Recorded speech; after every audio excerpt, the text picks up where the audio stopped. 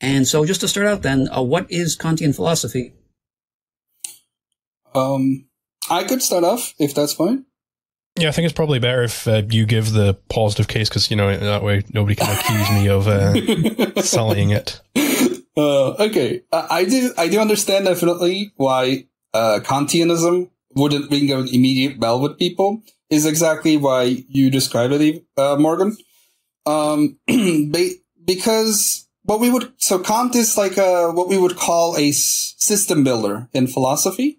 And system builders are what basically entire worldview developers. There are many system builders in the history of philosophy, and Kant is just one of them. Like Aristotle, Plato, Descartes, Spinoza, etc. So Kant, when you say Kantian, it would probably matter what context you're using Kantianism in. But his most important contributions have been in metaphysics and ethics.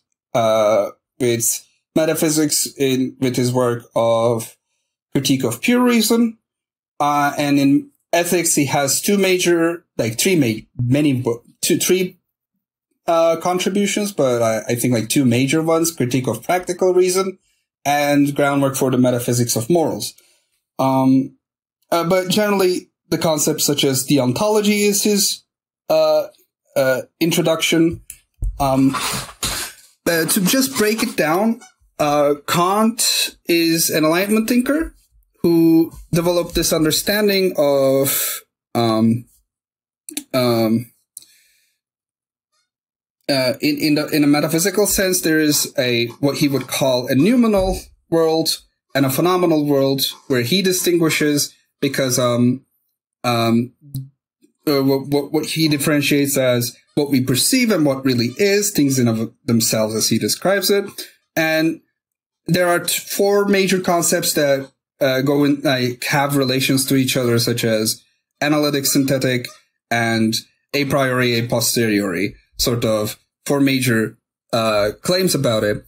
When it comes to analytic, synthetic divide, what the differentiation between those two concepts would be, analytics statements are statements that deepens our understanding of a concept, where the predicate is within the subject of the statement, and synthetic statements are what broadens our understanding of anything, which would be like going deeper in an ocean or going further in an ocean kind of understanding of increasing our knowledge. With a priori and a posteriori, it would what we would describe is whether or not we have how would we justify the statement that is given? If I say the claim that it is raining, that would be a posteriori claim, because what we would have to do is go outside and see that it is raining to justify the claim. So it would be like an empirical claim and a sense data driven claim. But if I said all bachelors are unmarried, that would not be I wouldn't have to go to every bachelor to confirm that they are in fact unmarried. So that would be the main distinction. These seem really similar, because most of the time what we would say is there are most analytic claims are a priori, while most synthetic claims are a posteriori. What is major in Kant's work is he says there's a small set of things that are synthetic a priori statements, which would be things that broadens our understanding of the world, but do not require us to go outside and test these things, examine them exactly in a scientific sense, to be able for us to understand. That's one of his major metaphysical contributions. So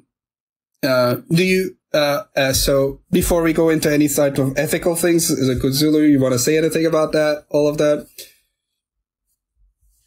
Yeah, sure. So, I suppose, I think that's a decent enough description of the metaphysics, but I kind of want to frame this as to why, this kind of sounds esoteric at the moment. Like, I want to frame it as like, why is this so important in philosophy? Why do people care about this? So like, basically, like, in the history of philosophy, you have like, from like Greece up until the 18th century, you have like basically two different types of people. There were those philosophers who declared that reason could know reality, and those who declared it couldn't. Of those who declared it couldn't, there are like the explicit mystics, like, the Christian medievals, where it's like, reason is completely useless. It doesn't matter because God just controls everything. So you can't ever know anything about anything. So you just have to have these mystic trances, these sorts of ineffable feelings. And that's how you contact reality, this actually goes back before the Christians. And then there's the skeptics like David Hume, who say, reason can't know reality. And there isn't some mystic means to know it. It's just, I don't know how on earth you can get to know reality. So like, this is the core question of this day. How can we get to know reality? How can we get to have any sort of metaphysics? Because when we get into the point of Hume, it's like in question whether or not metaphysics is even a thing anymore. And this is Hume Kant describes this as being woken from his dogmatic trance, or dogmatic slumber, when he like read Hume. It was like, wow, okay, right, because he was in the school of the dogmatic rationalists, like, people like Spinoza and Leibniz and Descartes. So like they had these like systems where it's like, okay, I'm gonna do all this rationalistic deductions, and I think that there are these sorts of innate content, and we can build up metaphysics from this point.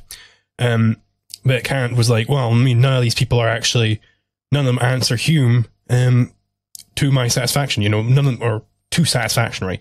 None of them can properly answer Hume. So then, like, Kant comes in, and like, the Copernican revolution, he comes in with a completely different approach. It is not that reality out there is imposing laws onto us. It's that we are imposing laws onto whatever is coming in from reality, whatever is coming in from, I suppose we'll get into that later, from the noumenal world. So, it doesn't matter whether or not we know what things are in themselves, because we can still be rational, we can still be reasonable within the phenomenal world, within the world of our perceptions, how we perceive things. And basically his whole system is trying to show that, well, the way we perceive things in our noumenal world, there are certain ineffable laws. If anybody could ever talk to me, or, if they can just hear like the three knocks, right, then they have to have certain categories of understanding. They have to agree on certain things, because their brains have to be processing the completely unknowable noumenal world in some sort of way.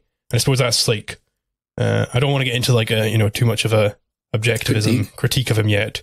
That's just, I think that shows why he's like important in philosophy. He like basically entrenches this entirely new view.